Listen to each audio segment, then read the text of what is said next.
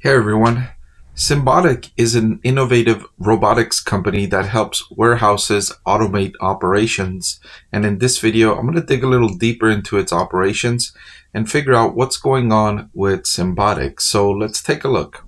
I want to thank the Motley Fool for sponsoring this video. Visit fool.com/Parkev for the 10 best stocks to buy now. All right, so Symbotic, I should say, Chairman and CEO Richard Cohen highlighted a few things the company made progress on in its latest quarter. First, he says they improved their time-space reservation routing algorithms. This allowed us to more than double transfer that capacity and boost bot density, which helps to increase throughput and system capacity. In other words, after improving the algorithm for spacing, they can now place more robotics in the warehouse, thereby increasing throughput and system capacity. Previously, they had to limit those amounts because they were getting in each other's way because of the algorithms for spacing and distancing. So that was a nice improvement. That's going to increase the return on investment for those investing in automating their facilities. Second, they transitioned their code base to a microservices architecture for increased modularization. This enables more efficient coding, evolution, and support on the backside, on the back end of the technology. They can offer more updates, do those updates more effectively, more efficiently, and implement improvements on a faster pace than previously able. Now, the third one I think was the best, and it's on the hardware side. With the addition of a new AI chip from Nvidia, by the way, they have increased the computational power of the SymBot. This higher compute power is key to unlocking more of the value of artificial intelligence across the entire Symbotic system. So that chip is going to increase the power for each robot, for each SymBot, because now they've got more computational power on board in a smaller form factor. So as the AI chip technology improves, it improves the capabilities of these SymBots. So Symbotic, on the one hand, is benefiting from the rapid pace of innovation from these graphic processing units, and Nvidia has already highlighted that the Blackwell technology is coming out. It's shipping to customers. It'll start getting installed in the fourth quarter of this year. And then they've already announced their next generation technology, the Rubin technology, which is coming out next year.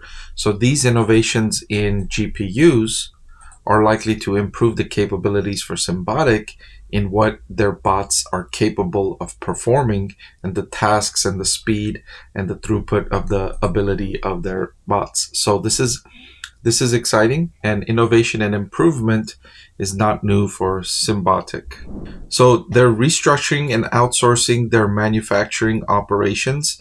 And I tend to favor this with all newer companies, to start out at least with outsourcing your manufacturing. Because when you're new, capital is scarce and you're hard pressed to find money, and you want to use that money as effectively as possible.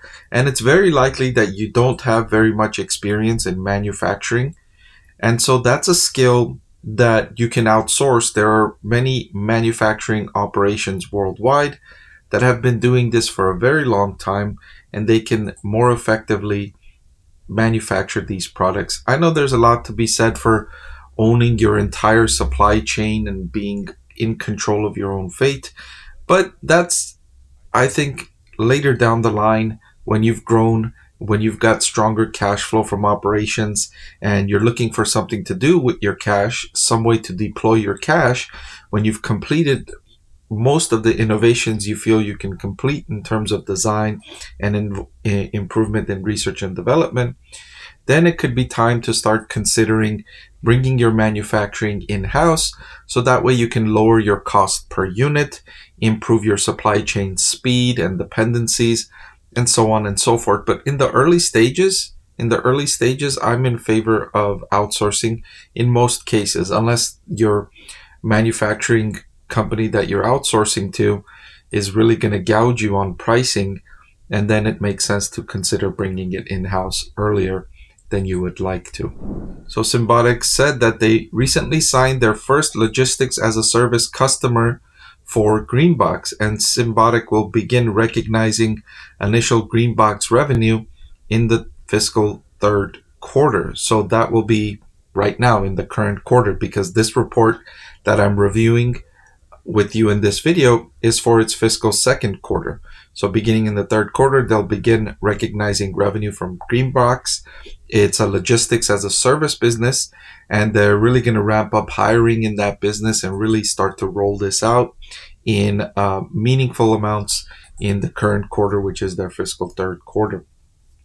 So some exciting things happening for Symbotic. Now, Symbotic stock is trading at a relatively expensive valuation, a forward price to earnings of 68.31, but the company has demonstrated great progress in improving its operating profit margin, which stands at negative 11%, but you could see it's improved nicely from negative 50% in early 2022, and that's improved all the way up to negative 11%. I don't mind companies that are losing money on the bottom line, so long as they're making progress towards profitability, and Symbotic is definitely making progress towards profitability. It's improved its operations.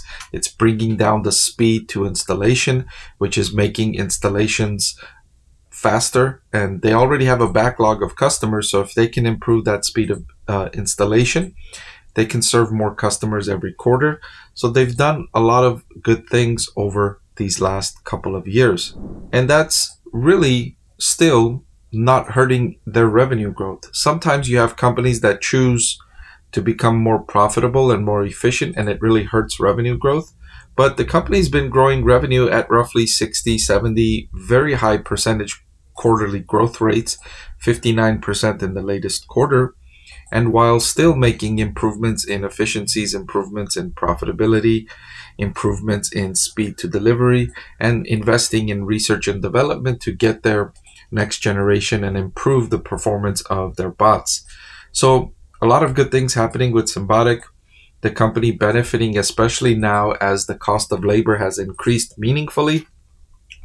Companies looking to automate their warehouses are now more interested, because when they go out to hire folks, they're realizing they're having to pay more and more and more wages to folks because of the lack of labor availability and because of the rising costs of labor. So they're finding that this service is now more and more needed and more in demand.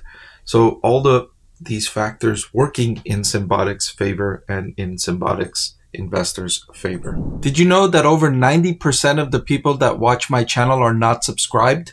It'll really help support my channel if you hit that subscribe button. And oh, by the way, one of the benefits of being subscribed is that I take requests from subscribers more often than I do from non-subscribers. So if you prefer that benefit, please subscribe to the channel.